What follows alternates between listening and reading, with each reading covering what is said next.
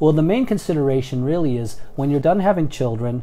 you should think about maybe remediating the ravages of your tummy from having the first, second, or third child, or however many children you've had. If a woman's still considering her fertility to be a discussion between her and her husband, I usually dissuade a woman to do any kind of tummy tuck procedure. The primary consideration for a mommy makeover is when you've completed your fertility and you look at your body after a reasonable amount of time and say, I'm in my life, I'm in my weight,